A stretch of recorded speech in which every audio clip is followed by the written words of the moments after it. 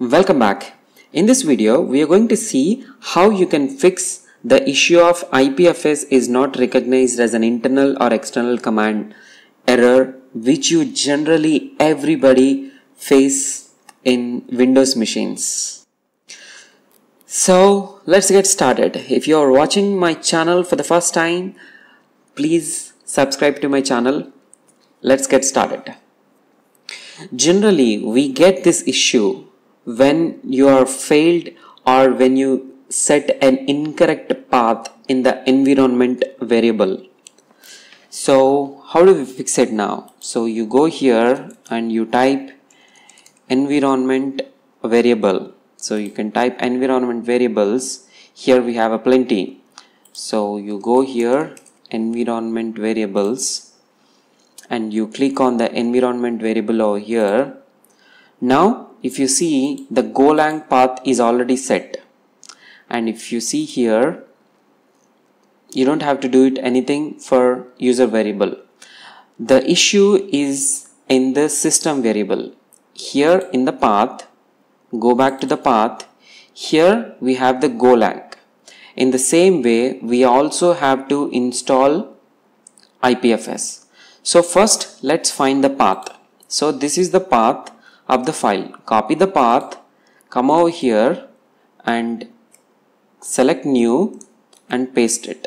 Now you see that the path is there. Now click OK and just to make sure, just double click it. Now it is there. Click OK again.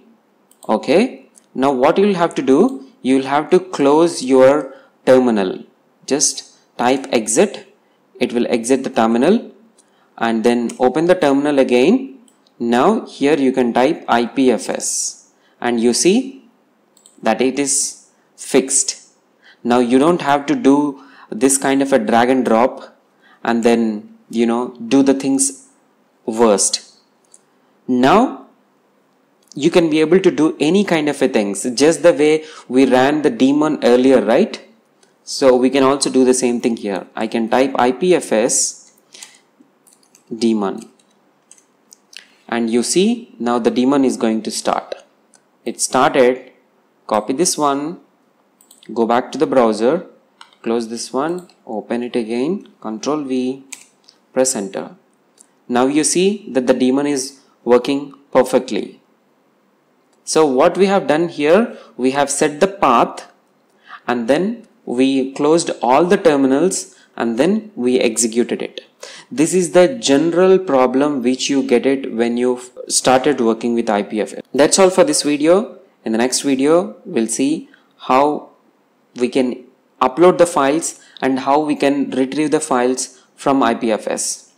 If you like my video, if this video solves your problem, whatever you are facing it, just give a like and subscribe and comment. I'd be happy to read it. Thanks for watching.